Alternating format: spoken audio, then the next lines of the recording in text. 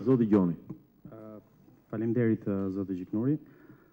Në fakt doja të flisja edhe unë për sistemin, po zoti Murrizi e qartësoi në një mënyrë kaq elokuente dhe kaq të qartë për gjithë, saqë nuk po merrem me detajet e sistemit. Dua të falenderoj së pari të gjithë anëtarët e opozitës parlamentare për dakordsimin dhe për bashkërendimin e aksionit parlamentar, duke ju bashkëngjitur thirrjes son për kushtëzimin e hyrjes dhe prezencës son në këtë komision me ndryshimin e objektit të Komisionit të Posaçëm Parlamentar për Reformën Zgjedhore, ku futet edhe ndryshimi i sistemit zgjedhor. Përfshirë këtu dua ta theksoj ndryshimet e nevojshme kushtetuese brenda afatit të këtij komisioni. E theksoj brenda afatit dhe jetëgjatësisë të këtij komisioni.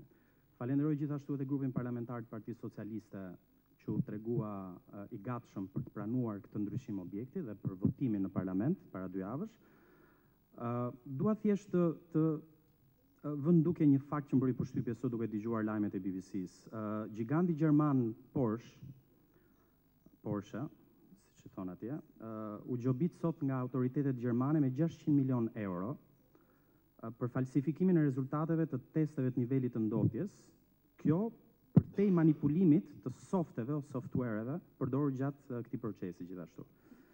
Tani, kur vendi më i fuqishëm ekonomikisht me një nivel shumë të ulët korrupsioni arrin që të përballet me nivele të tilla hileje korporative, imagjinoni se çfarë mund ndodhi në një vend si Shqipëria, i cili shpreson se mund të marrë ndonjë hapi negociatash këtë vit për të bërë antar eventualisht mbas disa vitesh i Bashkimit Evropian.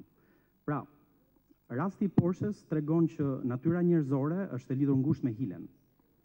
Dhe praktika e zgjedhjeve, praktika elektorale në Shqipëri gjatë, do të thoja, që prej 2008-s, sidomos, që prej 2008-s, edhe deri më sot, ka provuar se zgjedhjet parlamentare, por edhe lokale në Shqipëri janë karakterizuar kryesisht nga hilja. Pra, nga vendimmarrja në minutën e fundit, nga hilja në minutën e fundit, nga listat në minutën e fundit, në orën e fundit të natës fundit përpara afateve. Ky komision i posaçëm parlamentar ka kaq vite që vetëm shtyn afatin e tij dhe nuk prodhon asnjë reformë substanciale elektorale. Dhe dua ta theksoj përsëri dhe do e ritheksojmë në çdo takim gjatë këtij komisioni. Dhe kjo të jetë e qartë edhe për partnerët tanë ndërkombëtar, për cilët jam shumë mirënjohës që janë këtu sot. Ne jemi në këtë komision dhe do të jemi në këtë komision për sa kohë që ndryshimi i sistemit zgjedhor trajtohet paralelisht me gjitha çështjet e tjera që lidhen me adresimin e rekomandimeve të OSBE-ODIHR-it. Po, le t'i adresojmë rekomandimet e OSBE-ODIHR-it. Ne kemi një pjesë tonë këtu në parlament.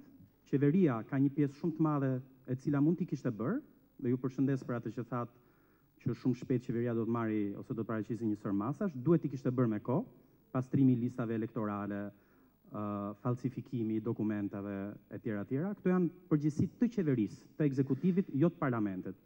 Jam mirënjohës gjithashtu që në objekt kemi futur edhe të drejtën për të thirrur për llogaridhënie dhe ekzekutivin dhe institucionet shtetërore që merren me mbarvajtjen dhe me procesin zgjedhor.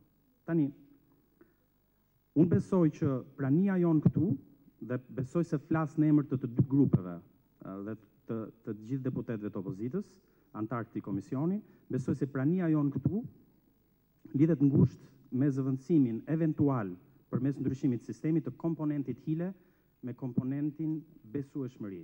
Asnjë zgjedhje në Shqipëri, sidomos 2-3 zgjedhjet e fundit parlamentare, nuk janë karakterizuar nga besueshmëria. Përkundrazi janë karakterizuar nga mungesa e besueshmërisë, nga hilja, nga shitblerja, nga vjedhja e votës, nga intimidimi, nga hilja brenda partive politike, nga mungesa e besimit që nga kandidatët që janë për lista ke kryetarët, që nga blerja e vendeve në disa parti politike e vendeve në listat për kandidat për deputet, ka ndodhur, nuk është hetuar asnjëherë nga asnjë institucion përgjegjës kjo blerje e vendit të kandidatit në listat për deputet, që nga hilja që kryetarët i bëjnë kandidatëve, që nga presioni që kandidatët për deputet kanë nga kryetarët ose nga baraktarët apo nga pronarët e listave, dhe duket qartë, edhe sot në parlament, votimi parlamentar bëhet me WhatsApp dhe nuk bëhet fare me integritet dhe me as me pavarësi personale, po vetëm përmes urdhrave. Atëherë unë jam shumë mirënjohës për bashkëpunimin